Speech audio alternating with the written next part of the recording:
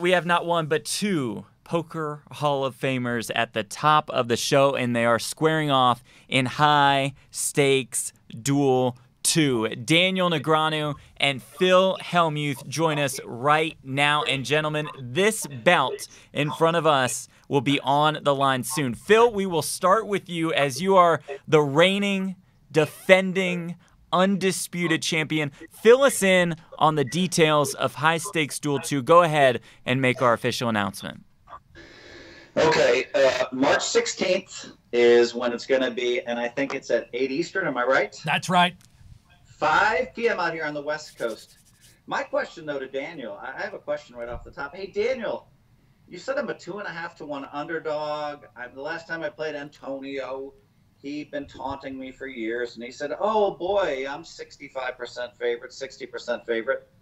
3 matches later, he had 0 wins. I had 3 wins. Well, why am I a 2.5 to 1 underdog, Daniel?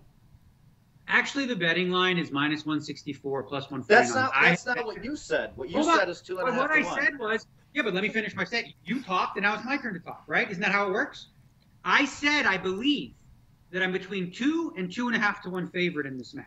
Okay, that's what I believe. But that doesn't mean that that's the betting line, and I already have bet a significant amount of money at minus 150. Now, if this was a 25,000 hand match similar to the one I just played, obviously 2 to 1 would be well within reason in terms of a betting line. But for now, I mean, if I'm getting 150, yeah, why would I lay 2.5 when I can lay 1.5? So I asked you, why am I a 2 to 1 underdog in your opinion? Oh, in my opinion. Oh, okay, great. So first and foremost, I want to say that I think you're great at heads-up poker. I really do, and I think that a lot of the things you do against the players that you played against, specifically Antonio, actually destroys them. Like the way you played Antonio in those 3 matches, like he talked about bad luck and all that kind of stuff, but the reason that you won all 3 of those matches was because he made poor decisions. His strategy was flawed. He wasn't balanced enough. He was just doing a lot of things that you were exploiting, and you have been, for 3 decades now, probably the best exploitative player of all time. Right? There's nobody that's done it to the extreme that you do, because like you've said before, you play a style nobody plays. Nobody at all plays. And a lot of the time when you face off against a GTO player, they approach you like a normal human being.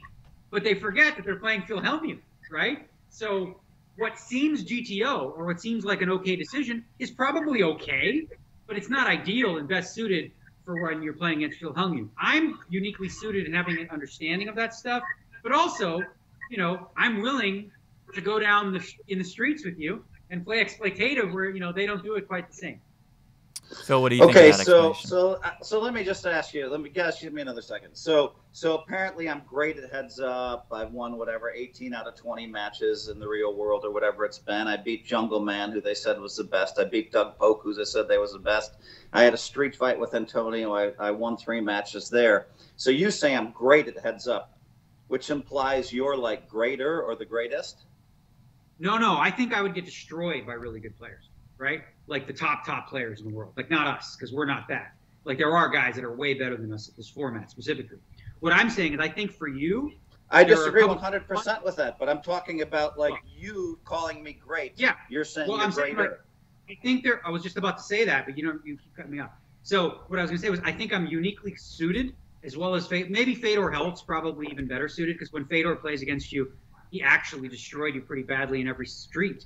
So for me, I feel like I'm a bad matchup for you, specifically just for you, like a bad matchup because of, what I'll be willing to do against you, where some of the guys who play with theory-based, strategy would not. But again, if we played against, the actual top guys who do this every day and, day out, I don't think I'm on their level. But in sit and goes, it's a level of the playing field. Anybody can win a sit and go, as long as you're not completely terrible. So you kind of dodged the question a little bit. So, I mean, it feels like I'm great, but you're greater is what I'm hearing. No. You see, here's what you're missing. There's matchups, right? Like one team, let's say the Vegas Golden Knights. The Vegas Golden Knights are way better than Minnesota Wild, right? Generally speaking. Minnesota beats them every time for some reason, because it's a bad matchup for Vegas. Is Vegas better than Minnesota? I'm confused. I thought you called me great at heads up. I did. I said you are that great. Means you're greater at heads up. No. Okay, that's first of all not what I said. Listen. What I'm saying is specifically the matchup for you. I'm so a bad I'm great, matchup. but you're a bad matchup for me, is what you're saying. I'm saying yes, that you're a great player, and I've said that before, and I've said it again. And I think some of the players you've played against in the past came in with an inferior strategy against you because they were not willing to do the things that are required to have a big advantage over you. So what happened when I beat Doug Polk and Jungle Man, and you and everybody said, hey, they're the number one. Let me finish. They're the number 1 and 2 heads-up players in the world. I beat them both back-to-back. And then what happened? Was there any praise for me? I mean, those guys were playing GTO, right? I guess I got lucky or something. Here's the thing, Phil, is here's what you do, right? You take a sit and go, which is a one-leg thing. Obviously, you've done really well in this format.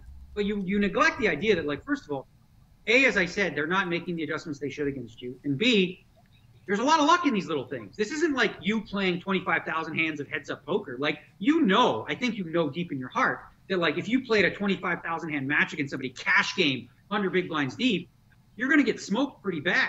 But these formats, you're good at them. You're very good at these formats, and you're better than those guys in those formats, I think. I think that they didn't make the adjustments to play. So the last 18 out of 20 players, where I can name 18 tough players that I played that I beat out of 20, so I was just lucky. I don't say that. That's what Antonio said. You guys are going to debate over luck. I'm saying this. If you sit down with Jason Kuhn or Stephen Chidwick. Antonio didn't say that. Antonio felt I was lucky in a spot or two, but if you talk to him now, he'll be like, he underestimated me. If you sit down with Jason Kuhn, Stephen Chidwick, Fedor Holtz, and you play 10 of these matches, right? You're not going to win 6. You're not. You're going to win a couple. I think I will. Yeah, and that's what I'm saying. Is like, I don't think there's a universe in the world where your strategy is going to match up over the long run. Over short sample sizes, over one, before people make the adjustments or understand how to play against you, then I think you do really well. But in the long run, you take exploitation to such an extreme that, once people figure it out, they're like, oh, duh. This is how you beat the guy. Hey everyone, this is No Gamble, No Future. All the sports betting and Brent, really just all the pure degeneracy. You gotta risk it to get the biscuit. Like and subscribe. Please.